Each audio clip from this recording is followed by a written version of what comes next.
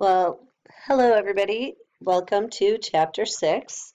We're getting into the skeletal system. In Chapter 6, we're going to talk about what bone is, what bone is composed of, how bone is formed, and the driving forces that help to maintain healthy bone. And of course, we'll talk about some disorders associated with our bones as well. So the skeletal system is actually covered in chapters 6 through 9. So that's 4 different chapters, but the majority of the material that will be on your lecture exam will come from chapters 6 and 9. Chapters 7 and 8 cover the bones of the body, which is what we will be focusing on in the lab portion. So your next quizzes will be most likely over bones. And then we'll get into that first lab practical, which covers everything from the first quiz all the way through the bones. Okay? So this is just a figure showing bones that have been fossilized. Since bones are hard tissues, they are actually very, very solid. They make great fossils, whereas soft tissues can be kept in special material. Bones can just be preserved as they are. So it's really nice. This is why we can see a lot of like skeletal systems or skeletons from different organisms, that were hundreds of thousands and even millions of years old. Bone is living. It is not non-living, but it contains both living and non-living material. It is a connective tissue. The living cells are called osteocytes.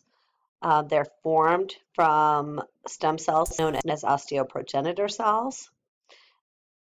And then the non-living material, the extracellular matrix, is mainly composed of collagen fibers that are the proteins in the bone.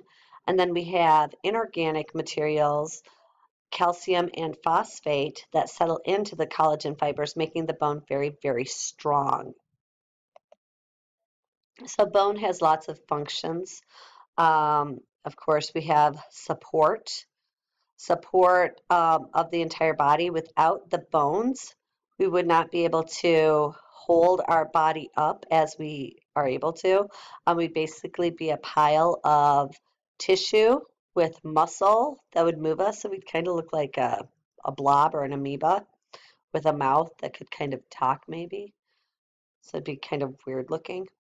So it gives us that structure and it supports our body weight. Bone helps us in movement. So bone itself does not provide movement. Muscles provide movement, but bones provide attachment sites to our skeletal muscle, which we can use voluntarily to move materials. And so that's what's going on here. This is a weightlifter moving his muscles and lifting weights. Bone is protective. It protects underlying tissues, the softer tissues. So think of that thoracic cavity, or what you see here, this cranial cavity, which is protecting the brain. The thoracic cavity protects the lungs and the heart, those soft tissues that don't have protection otherwise. It's that cranial cavity, that bone, or the ribs and sternum that protect the thoracic region and the underlying organs. Hematopoiesis. So hematopoiesis is blood cell production. All blood is made in bone. It's made in the red bone marrow. We have hematocytes, which are, or hemopoietic stem cells, that are going to differentiate into one of a plethora of different blood cell types. And this occurs in red bone marrow, and we're constantly producing new blood all the time. And then we have storage. So bone also provides a storage place for fat, Think of that yellow bone marrow in that middle or medullary cavity, and ions like calcium and phosphate, two of the most common ions in bone. Bone can be classified in different ways depending on the type of bone. In general, we're looking at the shape of the bone to determine what classification they fall under. We have long bones, so this is considered a long bone. It is longer in length than it is in width. We have short bones. Short bones are cube-like shaped, so they have similar length and widths. We have flat bones, and so they're very, very flattened, and they typically have a curved shape. So here's that sternum, that is that flat bone. That's an example. And then we have irregular bones. Irregular bones are bones that have a unique shape. And so the vertebrae are considered irregular bones. There's also a fifth classification, and this is called a sesamoid bone. A sesamoid bone is a bone that forms in lines of stress. So in ligaments where we have lots and lots of stress. The human body is composed of 206 bones in general, and so this is an adult, I should say, but um, all people can potentially have different numbers of bones. And the reason for this is because we form bones where we have areas of extra stress. So sesamoid bones are formed in areas where you have a lot of stress. So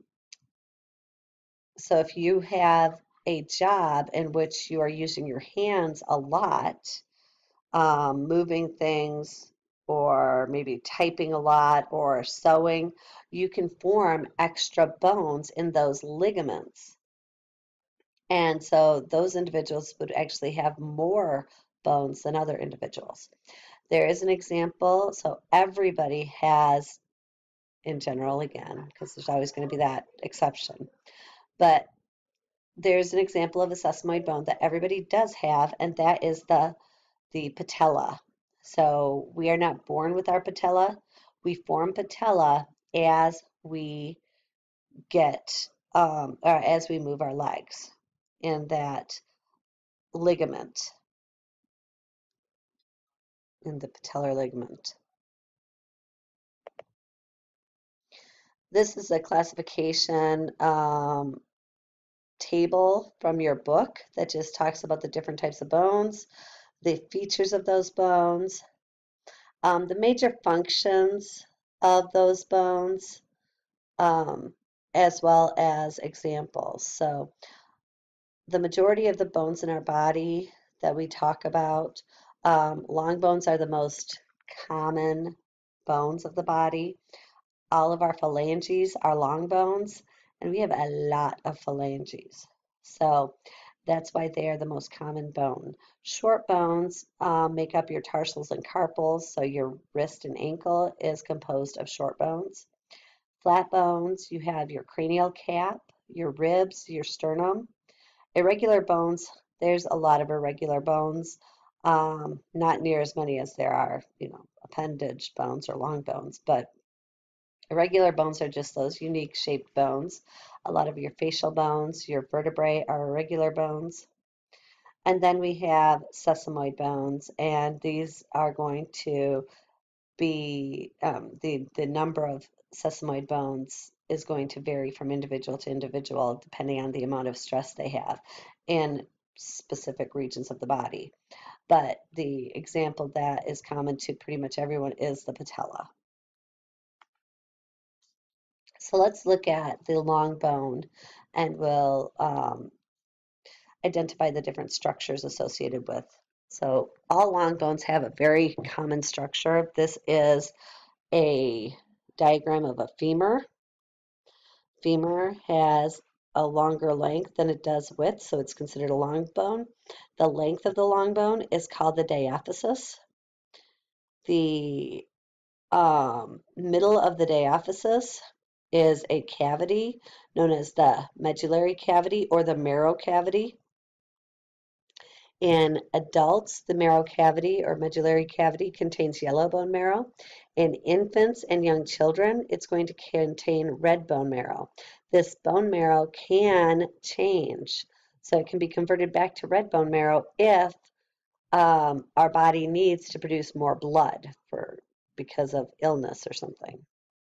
At the ends of our long bones, we have the epiphysis. So we have two epiphyses per long bone. We have a proximal epiphysis that is closer to the point of attachment, and then we have the distal epiphysis. The region that connects the epiphyses to the diaphysis is called the metaphysis. The metaphysis is a region that contains the epiphyseal plate. Epiphyseal plate is the cartilaginous hyaline cartilage plate that allows us to grow in length. So we actually gain length or size due to the growth of those plates. And when we reach our adult height, those plates will actually close up, becoming epiphyseal lines, which is what you see up here. So the diaphysis is composed predominantly of compact bone, which is made of osteons, while the epiphyses are spongy bone made up of the trabeculae. And then there's spongy, or within the spongy bone, we have red bone marrow, which is what that red coloration is.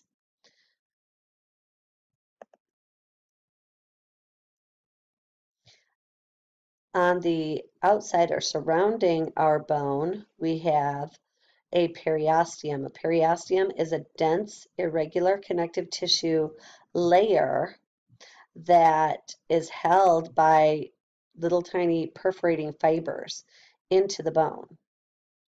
The periosteum has a fibrous layer and a cellular layer. The cellular layer contains your osteoprogenitor cells, which are the bone building cells. So these are the stem cells of bone. They contain osteocytes and sometimes osteoblasts and clasts as well. In the medullary region, we have an endosteum. The endosteum is going to be a layer of cells, osteoblasts, as well as osteoprogenitor cells.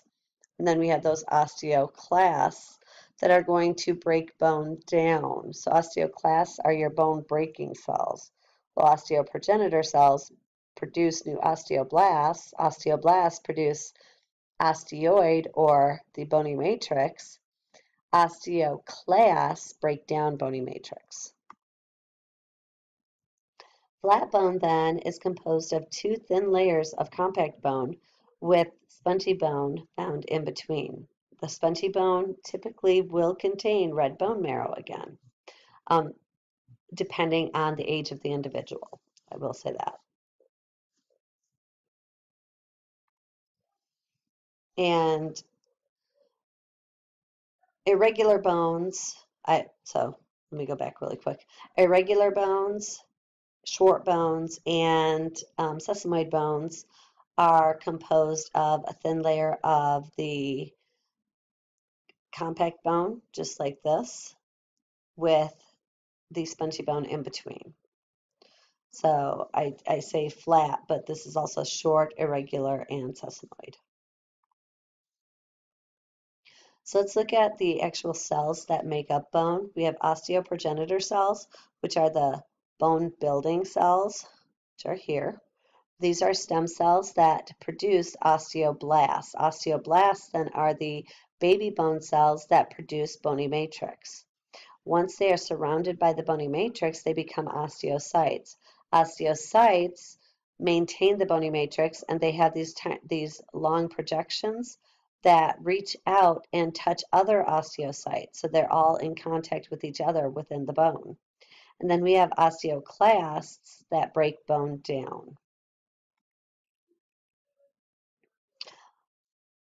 Bone matrix is the non-living material that surrounds our bone. And there is both organic and inorganic material to bony matrix.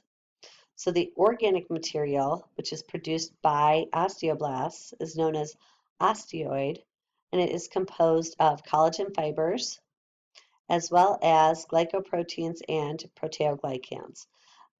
The glycoproteins and proteoglycans hold everything together. The collagen fibers give the bone its tensile strength. So the bone is able to bend slightly without snapping. Inorganic material, then, the non-living inorganic material that is part of that bony matrix, is calcium and phosphate predominantly. Calcium and phosphate come together and they form hydroxyapatite. Hydroxyapatite then settles in to the collagen fibers, making the bone much harder. So this hardens that bony matrix, and we end up having bones that are very, very hard, but still able to give a little under extreme pressure.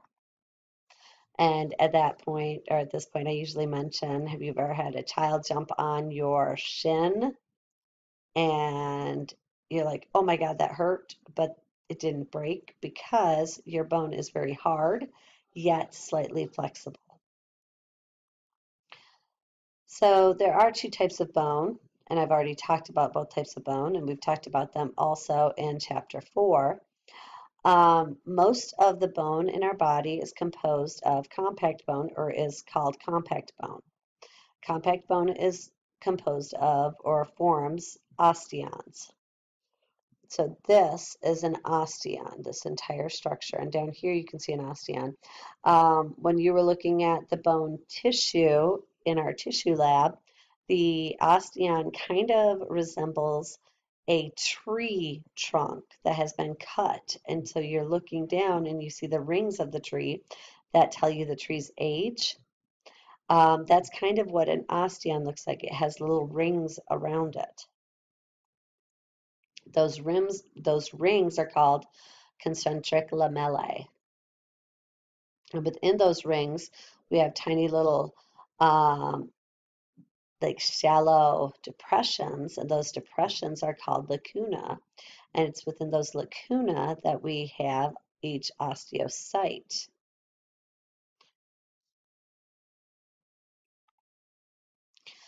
Spongy bone, on the other hand, does not have osteons at all. It does have osteocytes that maintain the bony matrix, but the bone that is formed is more of a lattice work. So it forms these structures called spicules and structures called trabeculae that make a like kind of that lattice that you see on like an apple pie. It's kind of that structure. And then in the holes of spongy bone, we have red bone marrow. So spongy bone only makes up about 20% of all of our bone mass, but spongy bone is really important because it lightens our weight so we can actually move around. If our bone was completely solid, we wouldn't be able to move our body near as effectively. If our skull was completely solid, we wouldn't be able to hold our head up. And spongy bone grows in lines where we have a lot of stress. So it actually provides protection from weight-bearing stressors. And so what this is showing is, and you can click on it to find the page that I found on the internet. I like this picture because it shows what spongy bone looks like. So here you can see this is the femur. This is a section. So you have the femur cut in a coronal section. So you can see one half of the femur. You can see the inside of the femur. This is the epiphysis of the femur. There's the head. This is the greater trochanter. And here you see lines. These lines are where we have more stress. And as we move in, bone becomes more prominent. The spongy bone becomes thicker in that region because there's more stressors. In this area here, there's less stress, and so in the areas where there's less stress, we don't produce as much bone. And that's important. If you don't need bone, you don't have to produce more bone. Oops, sorry. There we go. Last thing on this video that I'll talk about is the blood and nerve supply. Bone is highly vascular, so it has a really good blood supply. It also has a nerve supply. If you've ever broken a bone, you know it has a great nerve supply because you feel pain. If you've ever chipped a bone, you feel pain. If you've ever had shin splints, you feel pain. That pain comes from the nerve supply. Bone is also highly vascular. If you've ever broken a bone, your leg or your arm, wherever you broke, swells up. That swelling comes from the increase of fluid from that broken blood vessel. So blood will pool at the area. You'll also have the entire blood clotting event in that area. But at the beginning, as soon as it breaks, you're going to have a lot of blood pooling at that area to provide protection to that environment where the broken bone is. Because bone is highly vascular, it is able to heal a lot more effectively than other tissues. So bone will heal if given time.